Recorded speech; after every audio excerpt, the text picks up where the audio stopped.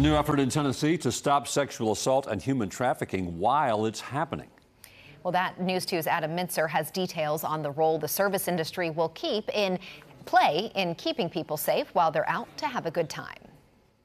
In the fight against sexual assault at bars, Lorraine McGuire with the Sexual Assault Center sees bartenders and servers as the first line of defense. They make the most contact with the patrons in their bars, and they see and interact, and you can tell when something's off. But without training, these observations might not help potential victims. That's why the Sexual Assault Center helped craft a new law adding sexual assault and human trafficking prevention training to TABC's bartender and server certification course. But instead of just not knowing what to do with that, now they know how to intervene.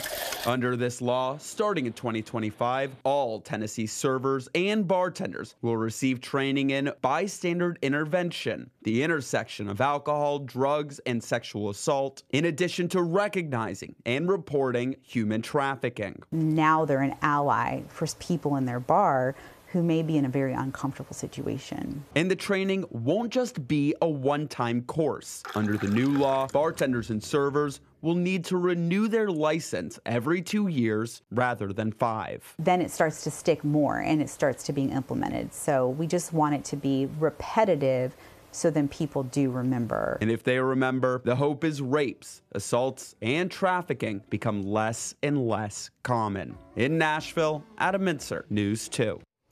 TABC training is provided by an approved list of partner organizations. Each program's curriculum is reviewed yearly, and each license costs bartenders and servers about $20.